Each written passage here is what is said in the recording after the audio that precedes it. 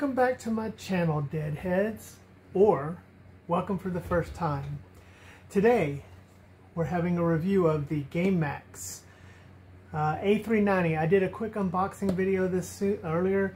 I've been playing with this unit for a while, and I wanted to give my full review on this. There's some very favorable things happening with this unit, but there's also some things that you should be cautious about. First of all, if you're looking in this price point, this $40 to $60 price point, there are probably way better vertical handhelds. However, if you want horizontal, this guy right here just might meet the requirements for what you want. It has an okay form factor. It's not great. The plastic is a bit cheap. The back and coloring though is really nice. Campaign A390 again.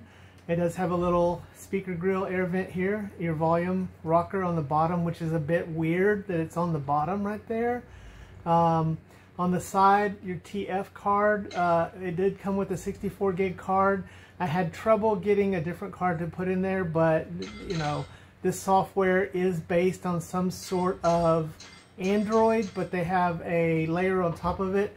I don't think there's any custom firmware available, probably won't be, but this can play through N64, PSP, and PS1. Now, most of the games here that they've included are not going to push the system very hard. We do have Vice City Stories here. Also, again, you're probably better off putting your own ROMs on this, but I am reviewing it here as it came with the 64 gig card. Again, the TF card slot there. Your sticks are a bit short and stiff. You know, they're usable. This is good. The sound is fine.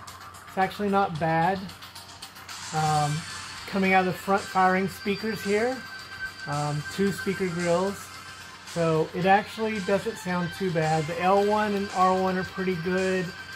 And starting to select at a different angle here is a bit interesting. And turn this down a little bit. A little backwards there on that. Again, the software here is very basic. There is no ability to do some of the common things. There's no special button here to do anything. These sticks, I do like the sticks. They are nice. They have a little texture on here, and they click inward, which is a really nice touch. So you can see here that, you know, with PSP, it is struggling a bit. There is, you know, without custom firmware, no real way that I can see to really change any of the settings on here. And you can see it's just struggling with this PSP. I wouldn't even say really to play PSP on it. You're not going to have a great experience with it. It's going to be, you know, pretty poorly. You do have your reset button up here, your HDMI out, a USB button for charging, and then your power on and off.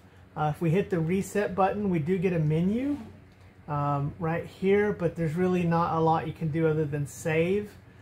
You can't change any of the graphical portions of it to, you know, change resolution, add any shaders, anything like that.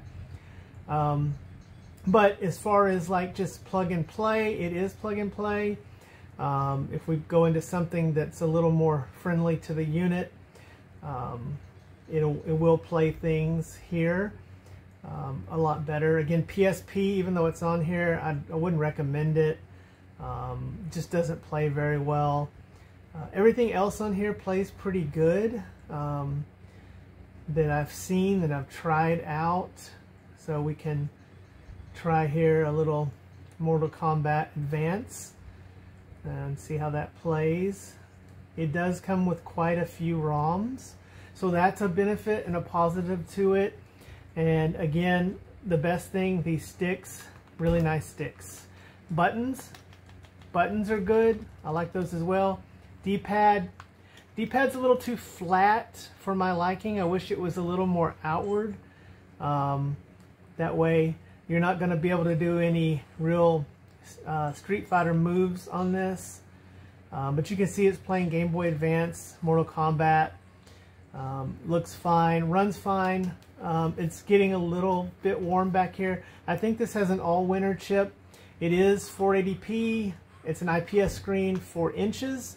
Of course, if you're willing to spend a little more money, this guy right here is going to be much better. This is the Retroid Pocket 2S. Smaller screen, horizontal form factor, twice the price, but you're going to get a way better experience with this guy right here. But this is, you know, playing good, and at this lower 40, you know, with a coupon, you might even get it for 30 price. Although I think in most cases you're better off going with a vertical handheld like the Miu Mini, which is going to be a much better experience using it. Definitely think that that is something that is going to work much better. I'll give you an example here and show you a vertical handheld, such as the Mini Plus, the Miu Mini Plus. And you're just going to probably have a better experience because the software is so much better. We have custom firmware. You can go in and you can actually change some of the settings and get, you know, just maybe a better outcome than you are on this. And so you just see them both running side by side. And you can pick up the Mini Miu Plus often with a coupon. You can usually get it for right around, you know, the same price, a little bit more than this, maybe $5 to $10 more than the Max. But you can see both of them running there. And just, you know, if you want a horizontal handheld, this might do at this price range. But really, it's just got, you know, a lot of competition with the vertical handhelds. I do like the software that's in here. I would like to see it done better. It does play PlayStation 1 games fine. Again, you're not getting any upscaling, no ability to add shaders or anything like that. So, you know, you're missing out on all that. But if you just want to play the game at its native resolution, then you're going to, you know, get that at this price point. The packaging is okay. It does come with the console, USB cable, the manual, has a little bag for it, the TF card.